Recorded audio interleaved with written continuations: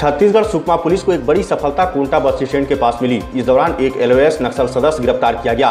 वहीं पुलिस जवानों के द्वारा कोंटा थाना प्रभारी शरद सिंह के नेतृत्व में चेकिंग के दौरान नक्सली कमांडर को गिरफ्तार किया गया।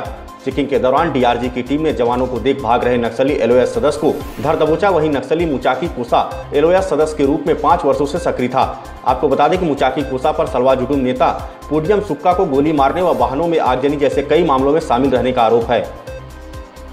दिनांक 1/4/19 को एमसीपी ड्यूटी के दौरान गोमपाड़ का नक्सली मुचाकी कोसा, इसको कोंटा पुलिस के द्वारा पकड़ा गया। ये हमारे थाने का आरोपी था।